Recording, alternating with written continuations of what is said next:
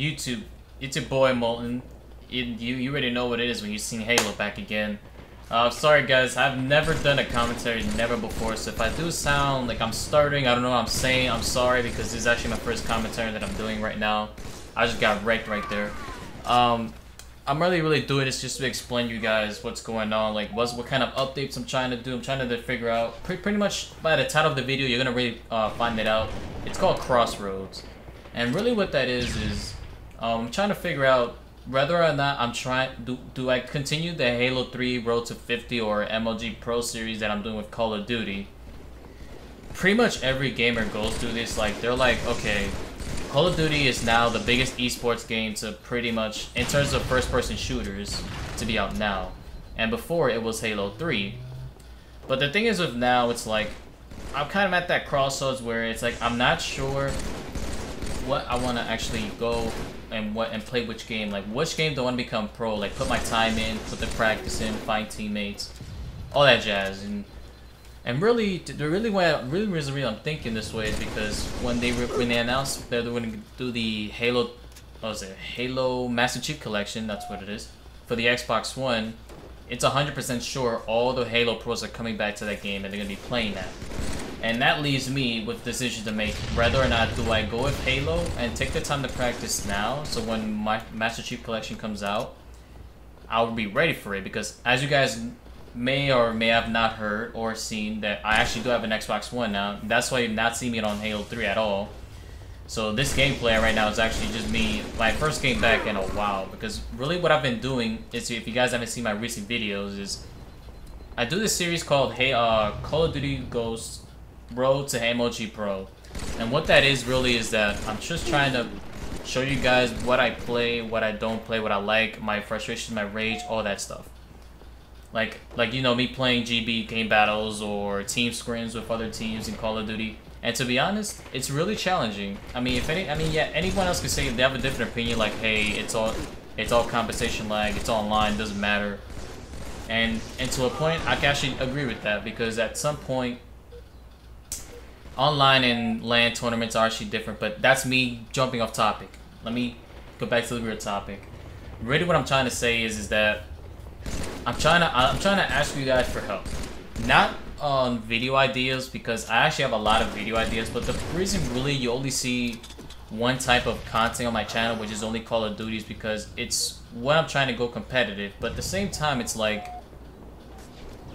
these days, if you're trying to become a pro in Call of Duty, it's really going to be hard, because you're separating yourself from other thousands or maybe hundreds of people that are trying to do the same thing you're doing.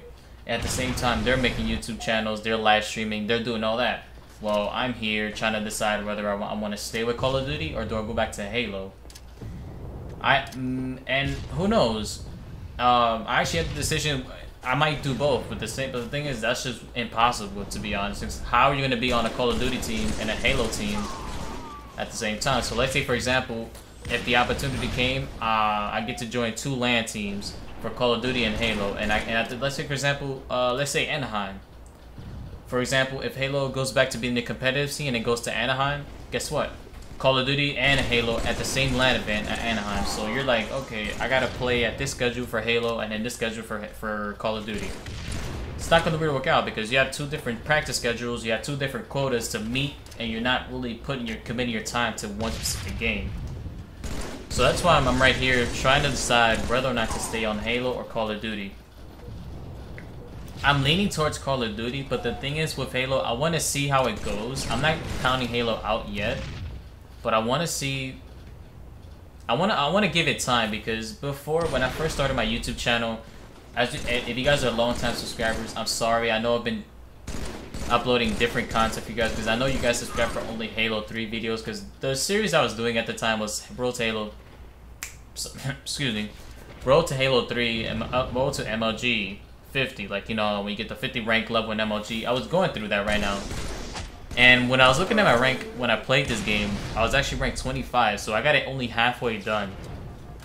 And really, I was trying to decide whether either to finish it before I went to Call of Duty, but at the time, it's like at that time, Call of Duty was just skyrocketing, the competitive scene was growing, and as you guys can see, if you guys watch Call of Duty, if you watch MLG Anaheim, like the hype that game brings in the audience of how much support they give to their favorite team. It's just amazing, which is why you guys see. Well, that's what I'm trying to go for, you guys. Like, I know you guys don't even know much about me because every single video you actually watch from me is actually only post gameplay. Like, I've already played, it's already recorded, because every time I do a team scrim or I do a GB, I'm already recording it, but it's not really live. Or unless I'm actually live streaming and then I'm recording it, like you guys already watched it, and I do upload it to my channel. And that's another issue I'm actually having, that I don't normally like to tell you guys my frustrations, my issues. But at this point, it's like, if you want to be a successful YouTuber, you gotta be open with your subscribers. You can't even call them subscribers. You have to be your friends, your best friends, or your family, things like that. When you start to build that connection with your subscribers, and I feel like you guys are, because you wouldn't subscribe to my channel only to just give me flack about me playing Call of Duty or doing bad at a certain game. And I don't mind that. Like I said, everyone is right to their own opinion. I respect that. If you have something bad to say to me, I completely respect your decision, man. But at the same time, it's like, I have that level of connection with you guys to a point where I can tell you guys pretty much anything. But at the same time, you guys don't even know much about me. So that's what I'm going to start doing. I'm going to start, let me know, guys, in the comments below. Do you want me to do more like these kind of commentaries, more about me, put like real life stuff about what you want to know about me, know that? Because pretty much this is actually my first commentary, and then this is actually explaining. It's not even a thing about me. It's pretty much a decision I want you guys to make, not for me, but I want to take into consideration to see if anything, I'll still play Call of Duty, but I want to give it time to where Master Chief Collection comes out, and if I see that the competitive scene is growing to the point where you can actually go to LANs and it's big enough to that point, then hey, I'll go at full swing. I have all the equipment I need. All I really need to do is put the time and the commitment to find teammates, to find the people that has the same desire as I do. That's why I decided today. I was thinking, what do I do for video ideas? And I'm like, okay, I've never done a commentary, so you know what? Okay, why not? Let's just do a commentary, and voila, you guys are seeing a commentary right now.